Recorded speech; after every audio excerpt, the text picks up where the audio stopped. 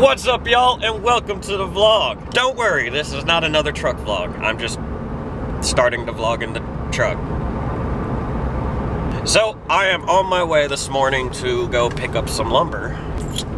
You know what? Maybe I shouldn't even explain until I get to the farm. Alright, I'm on my way to go pick up some lumber, and I'll explain why when I get back to the farm. That way I can actually show y'all. Okay, back on the farm, got the lumber. Had to go to the furthest lumber store possible because they were the only ones that had what I wanted and needed. Is that it?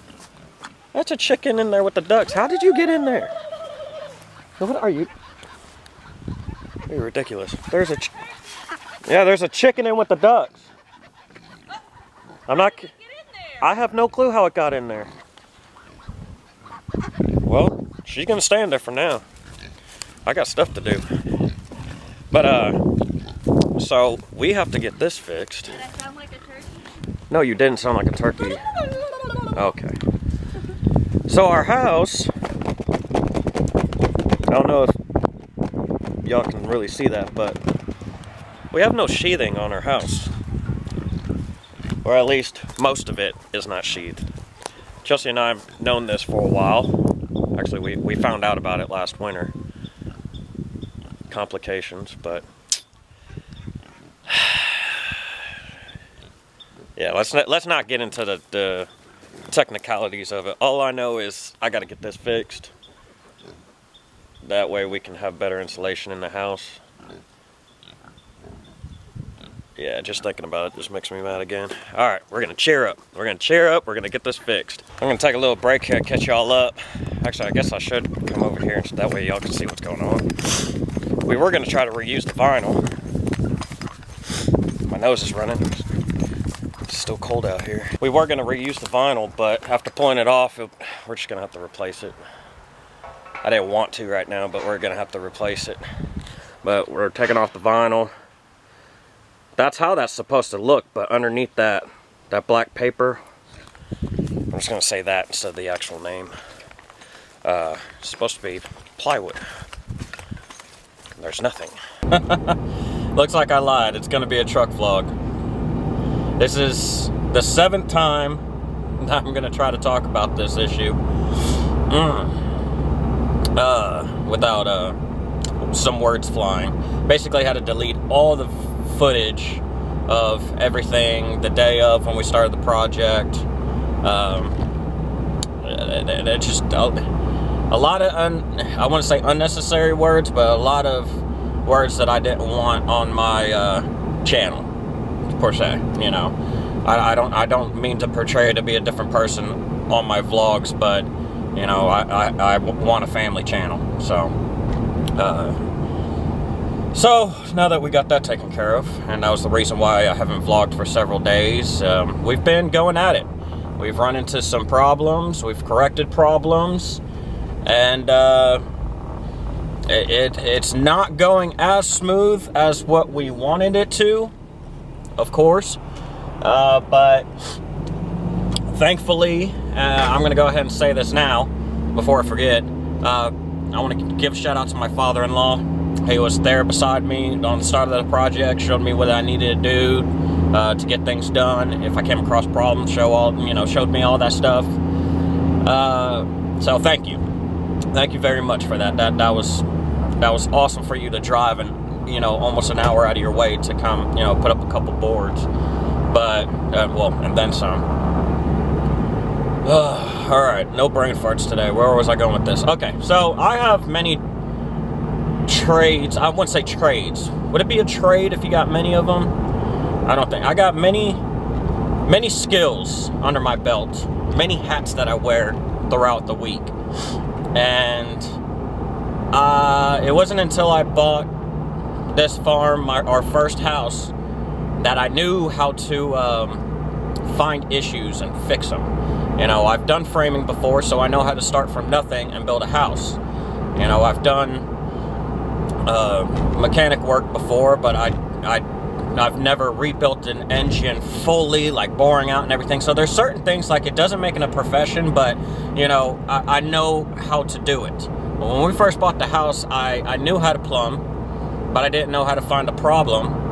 I didn't know how to redo everything in the house from, you know, pretty much scratch and boring out new holes. And now we have new plumbing after the first winter. And after the second winter, I got a little frustrated, grabbed a hammer, didn't use my hand. I learned my lesson last year over that, but used a hammer to hit the side of the house because I was angry at the house.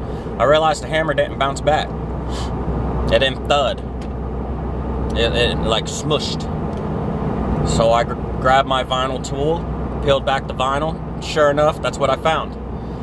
So it took Chelsea and I a while to get everything together to whether it's money, time, weather, to be able to tackle this project. You know, start one wall at a time. Try not to just start ripping off everything off the house, all the what we do have protecting the house.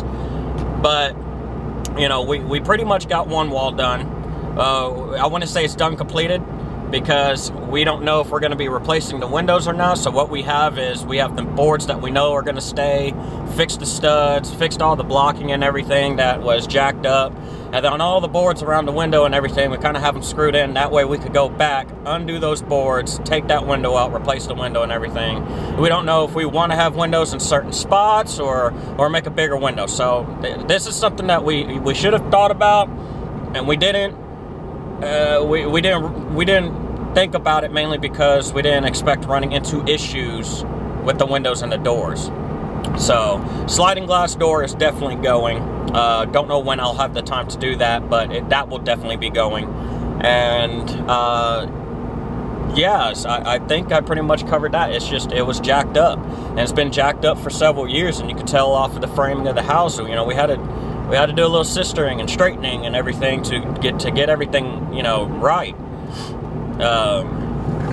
Surprisingly, if it wasn't for the fact that that house has that nice old hard mature wood on it, pretty sure the dang thing would have collapsed. No, I was not there on the inspection when the house was being inspected. I had to work. I wish I would have been there, learned my lesson on that. I will definitely be taking a PTO or a vacation day if we ever do decide to buy another house. I saw the house one time and I somewhat fell in love with it, how it was set up, your typical farmhouse. It's not there for, you know, anything but to eat and relax and go to bed. That's it. There's nothing fancy about it. And that's what I liked about the house. I also liked the soil on the land. So I only got a chance to observe the house for a small amount of time, and it being my first house, I had assumed when someone buys something that's worth an investment, me personally, I assume that you're going to take care of that investment. Now I understand I got truck problems, you know, I got projects that are unfinished, but when I do fix the problems or I do complete what I have unfinished, I make sure I do 110% to the best of my ability, because I know there's a possible chance in the future I may want to sell that house. And I don't want somebody to buy the house and coming across stupid crap like this and going, what the hell is this? So, you know, it just stunned me. And so for the past, you know, for the past year, it was just a simple conversation. Chelsea and I were getting game plans, working everything out in the budget, just like I said. And it didn't really, you know, fire me up and heat me up until I was starting to pull off everything. And it made no, I mean, the vinyl wasn't even on correctly. I mean, the vinyl was like jammed straight to the stud. I mean, there was no space between the nails. You know, the vinyl couldn't flex or breathe or whatever the hell you want to call whatever vinyl does. That I know what it's supposed to do, but no opportunity to do that. It's just the common sense behind everything. You know, I could understand like what I did on some blocking, restructuring and everything. You know, yeah, I could have gotten a heavy duty jack or something. I'm not going to go into specifics because then this video would be 30 minutes long of me ranting, you know, on a clean level about the whole ordeal. But it's just, it's embarrassing. It's embarrassing on my part as a man in my family to go, yeah, and sign the paperwork, which I don't want to go into that long. We've already taken care of all the technicalities, legalities, blah, blah, blah. So this, you know, I don't, let's get the project done. Let's get it fixed. Let's not worry about it. I did go ahead and finally button up the last bit of the wall to the mudroom. And this is something that I told you, this main project is what has slowed us down getting projects done. you know, I built the temporary shed next to the chicken coop to hold some of my stuff, and then I wanted to move the chicken coop. Well, in order to move the chicken coop to the more center part of the farm where it's a little bit safer, I have to take apart the shed. Well, in order to do that, I have to move my stuff. So I built the mudroom. Well, then as I was building the mudroom, I realized there was no stud that I can, I guess, tie off that wall, the back wall onto on the side of the house. There's nothing there. So I said, that's fine. Babe, let's start thinking about getting everything done. It's getting cold outside. We've been having a lot of wasp problems, and oh my gosh, yeah, just taking off the little joist cover, the vinyl cover, I don't know specifics, but like 20 wasp nests fell out. Luckily old. So I don't know what's going to happen on the rest of the house, but if we do not get a lot of it done this winter, we're going to bounce to next winter. I will not do this project when it's warm outside and I know that the insects are flying and everything. I can't risk that, and I'm not bringing in a professional to knock down a nest.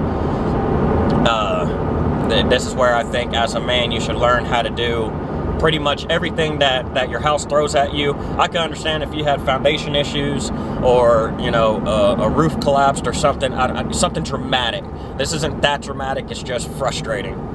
Now where was I? I just went off on a bunny trail.